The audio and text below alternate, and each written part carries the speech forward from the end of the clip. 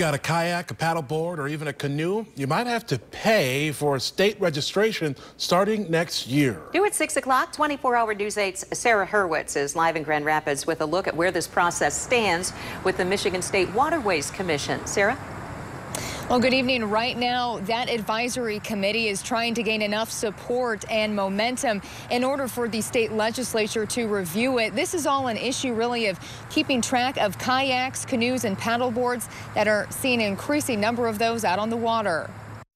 During the spring and summer, Michigan is all about water sports, and you're probably seeing more of these out on the water. And due to the high use of kayaks and paddleboards, safety issues have come up.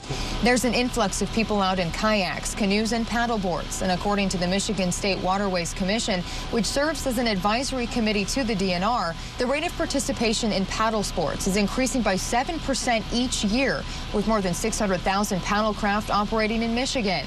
Ronald Olson is the chief of Parks and Recreation for the DNR.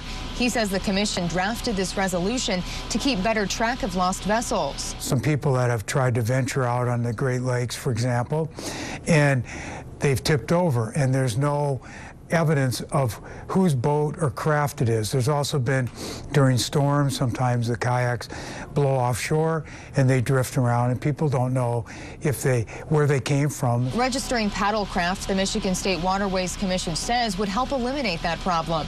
It could be up to $10 per kayak, canoe, or paddleboard, and there's a question at this point of whether it'd be renewed every year, 2 or 3 years. And the money would go towards things like infrastructure for boat launches, which could also help provide fully accessible ramps for kayaks.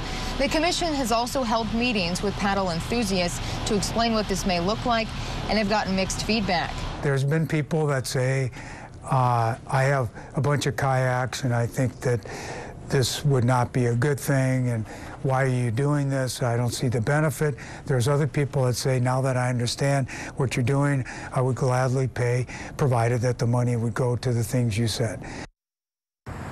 And while this is still very much in the early stages, if you do want a way of tracking your kayak, canoe, or paddleboard, the Ottawa County Sheriff's Office does offer a sticker that you can place on your kayak or any other device that you have, and you can put your name and your contact information on that in case it gets lost. Live here in Grand Rapids tonight, Sarah Hurwitz, 24-hour News 8.